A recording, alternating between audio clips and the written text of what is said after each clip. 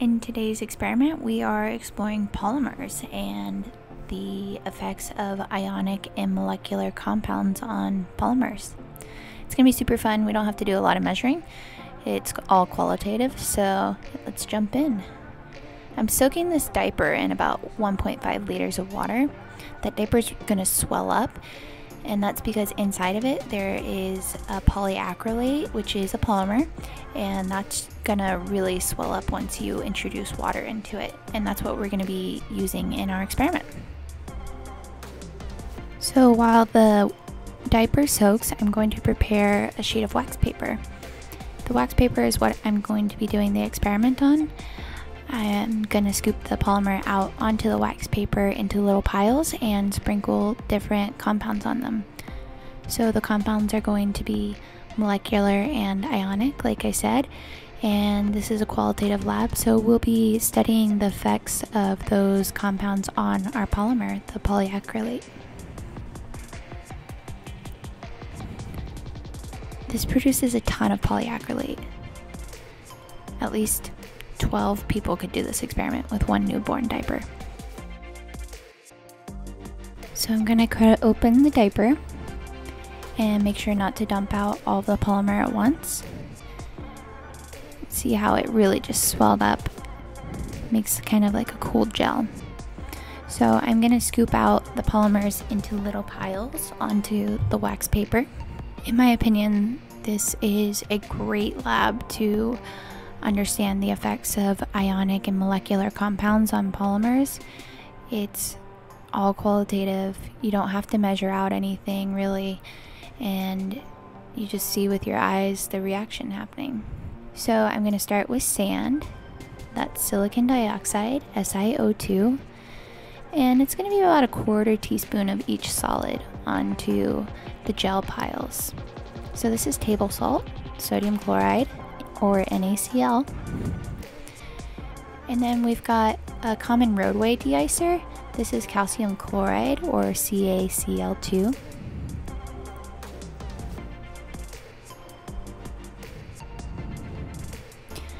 Next is sodium carbonate, Na2CO3.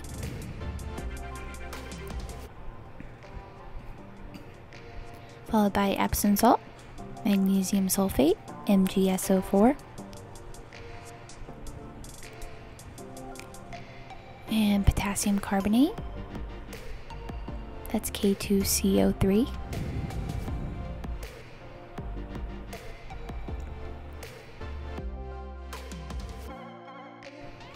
and then urea, that is CONH2, and then 2 molecules of those NH2s.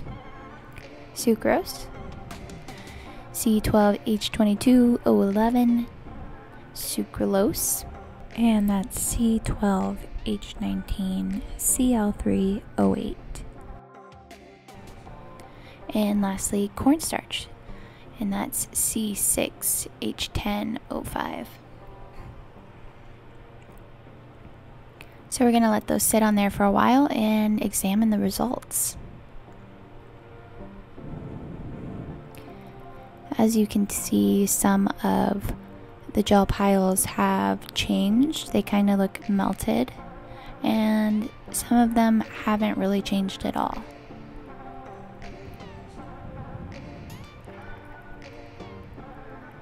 So there's some commonalities with the ones that we don't observe a physical change, and there's some commonalities with the compounds that did cause a physical change. So what do you think that is?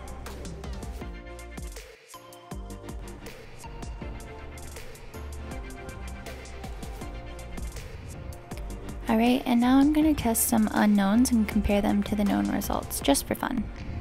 So I've got 4 unknowns, and I'm just going to prepare the wax paper and pretty much the experiment in the same fashion that I did for the knowns.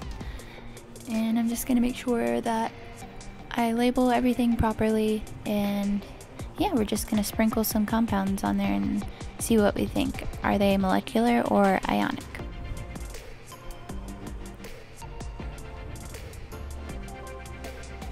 Here's unknown number 1.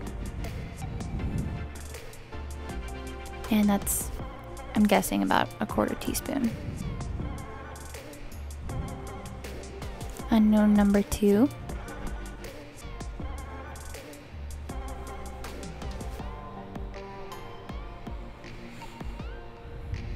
Unknown number 3.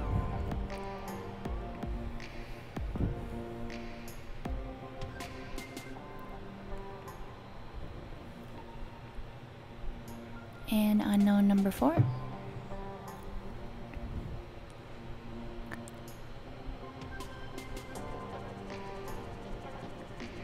So we're going to examine and record our results and compare them to the knowns that we just tested. And now we're on to part B. I'm going to be testing the effects of certain ionic compounds on sodium alginate. It's a gel that's extracted from brown algae actually, and it's used in a lot of food stabilization. So the first one we're testing is lithium chloride.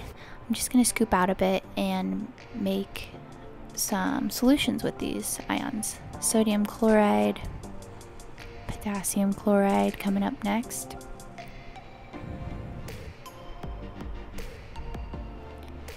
Followed by magnesium chloride. I'm not being super precise with my measurements and just trying to make a solution of these, so it's not a big deal. Calcium chloride.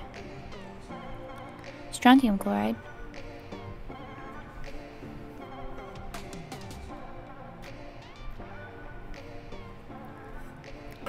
And then in the last one, I'm putting both iron chloride and aluminum chloride into the same beaker.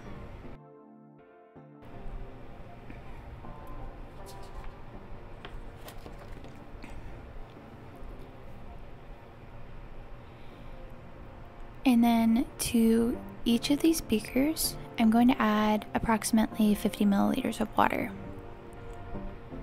So in this portion of the experiment, I'm making the ionic solutions and I'm going to drop the sodium alginate gel into the beakers. We're going to examine what happens during this time and try to draw some conclusions about the different ions that we're using, more specifically the cation and anion size in each compound, and just kind of compare our results based on those relative sizes.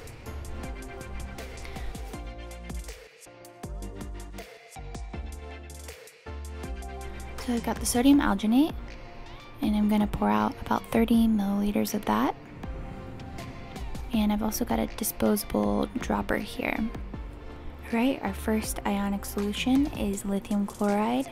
And I transferred some drops of sodium alginate into the solution. And I'm going to see what happens. Now on to the sodium chloride solution. Just dropping a few drops on the top to see if I notice any changes from that. And then just transferring a bit of the sodium alginate into the solution, and I'm going to record my observations. Next one is potassium chloride. Same thing, I'm doing a few drops. Seeing what happens, if anything happens, and then more sodium alginate.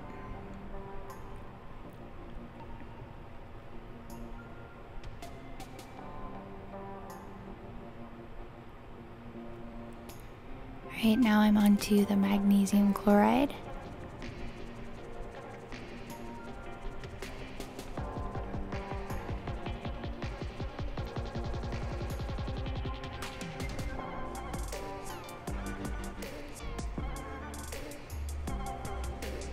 It's kind of hard to tell, but it's a bit cloudy in the beaker. Calcium chloride.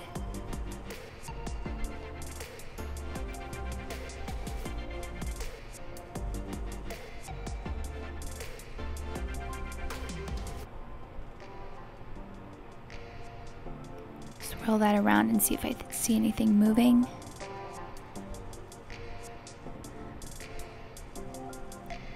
and strontium chloride. And you guys can also find charts of the cation and anion sizes like I was mentioning before. You should be able to find that online to compare. And here's the strontium chloride. Kind of hard to see, but we've got some little polymers floating around in there. They look like little jellyfish. It's pretty cool. And then our last one is iron chloride and the aluminum chloride solution.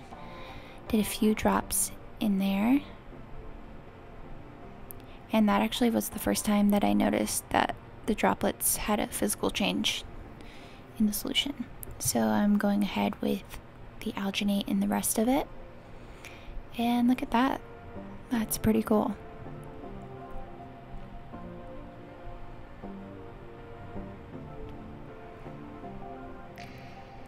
So some of these beakers have a little bit of undissolved solid, but I don't think that's really going to affect what we're doing here.